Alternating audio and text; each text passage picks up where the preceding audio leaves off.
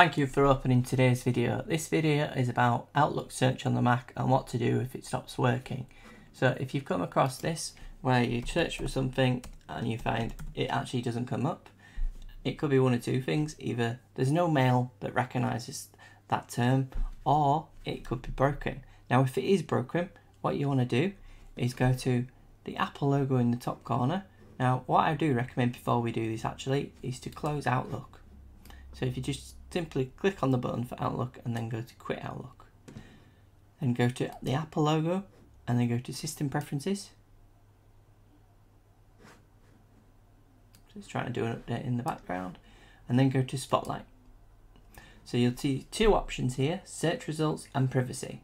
So what you want to do is hit Privacy. And then you may see folders in there, but just ignore them. So what we want to do is hit plus. And then what you're going to do is do Command, Shift and G. This will bring you up a list of options if you search for anything in the past. If you haven't, it will be blank.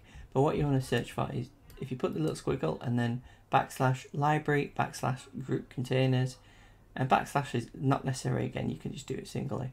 And then when you go into here, you'll see a list of folders. You want to look for the one that starts with UBF8. And then it'll have a .office at the end, but you don't want to double click this. Just singly select it, and then it'll bring up the next folder contents.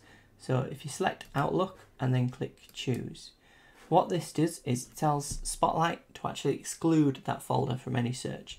So that would technically stop search from working, but in this instance we're going to make that work again.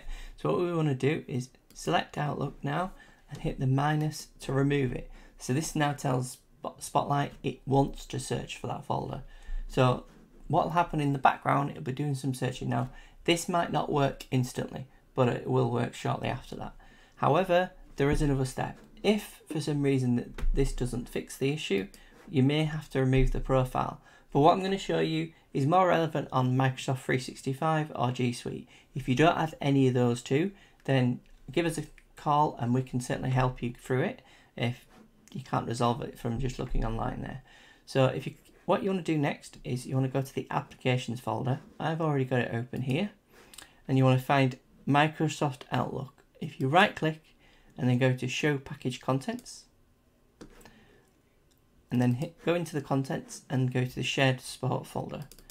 Now, and then you'll see Outlook Profile Manager. If you open this up, now you'll see your profiles listed here. Now on Windows this is usually located in the control panel, but on a Mac it's within the actual program file. So what you're going to do is if you're ready to remove, just hit remove. Now if for some reason that doesn't fix it or it doesn't remove itself, it could be being a bit stubborn. So what you want to do there, you go here and go to Command, Shift and G. And again you've got a little squiggle and then library and group containers. It's remembered it from earlier. So if you go in here and then you go into G9.office at the end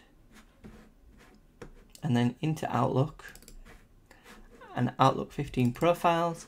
Now it may say Outlook 16 or Outlook 17, it depends on when you're looking at this video, because as they've released new ones it may change. So you'll see this one, this is main profile, that's my profile, so you can right click and move that to bin. If there are multiple, it might be that you have to remove more than one. You may have had a legacy profile. Also remember, only do this if you're using G Suite or Microsoft 365. If your mail is not stored on the server, then it could be a problem and you may lose data. So give us a call.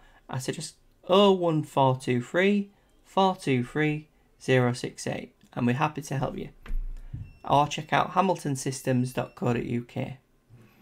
But doing this should fix the problem. If we then open up Outlook, it should then restore it. Thank you. Thank you for reaching the end of this video. If you'd like this video and you want to see more content from us, please hit the like and subscribe, and also the bell notification, which lets YouTube keep you up to date.